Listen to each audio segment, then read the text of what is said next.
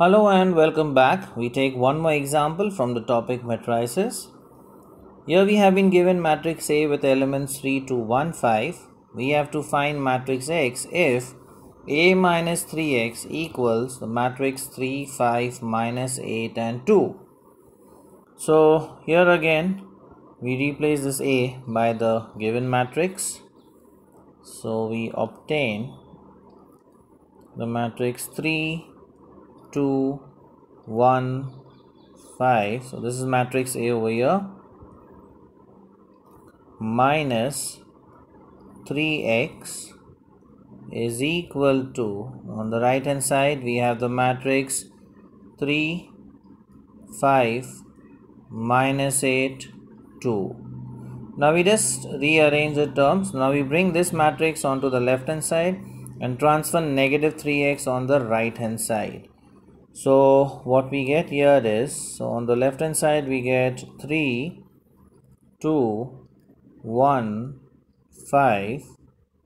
Now transferring this matrix onto the left hand side we get minus of 3, 5, minus 8, 2, and negative 3x we transferred on the right hand side.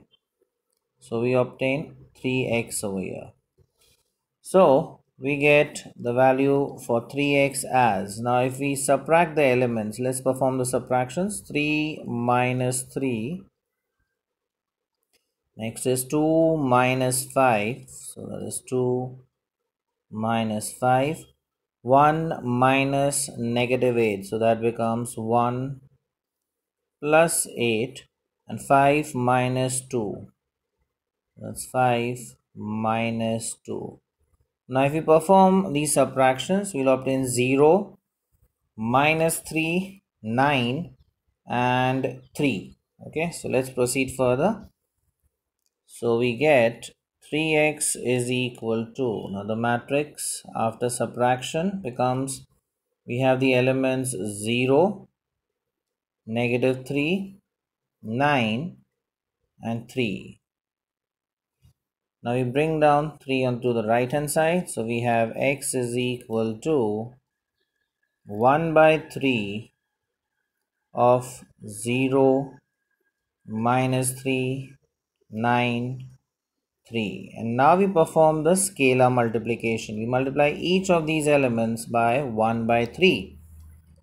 So we have x equal to, now 1 by 3 into 0, so that gives 0.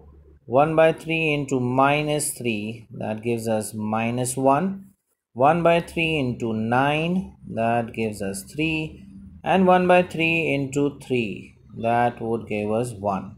So this is how we obtain the matrix X. Like it, share it, and subscribe to our channel for more such interesting videos. Thank you.